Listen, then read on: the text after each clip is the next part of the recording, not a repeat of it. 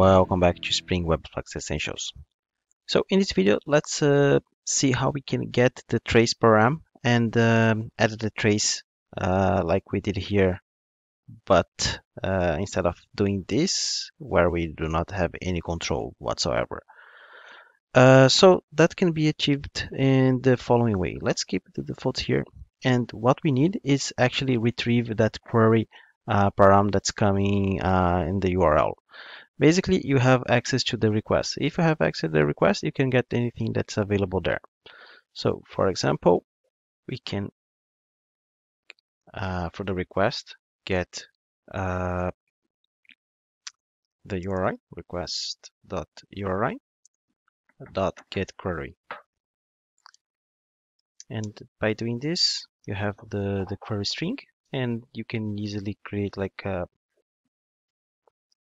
private boolean is trace enabled through string query, and then you just return string utils.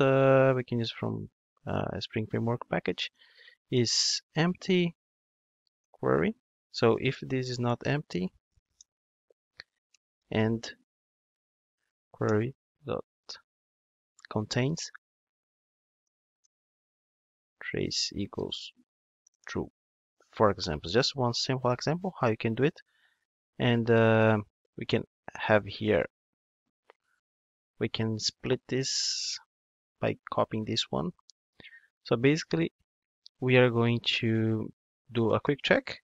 Is trace enabled? Send in this query. So if it is enabled, we can return error attributes option off, include stack trace. Otherwise, you just return the defaults. Let me remove this one, and then you can include the local variable.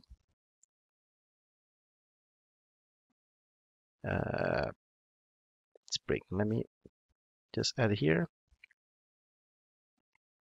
static import. I know some people don't like,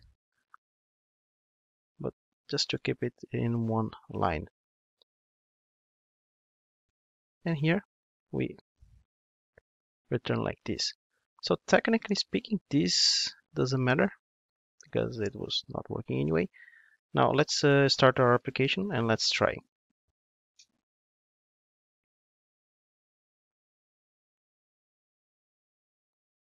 Okay, so we try to get an animate that does not exist, and if we send trace equals true, we have our trace param available.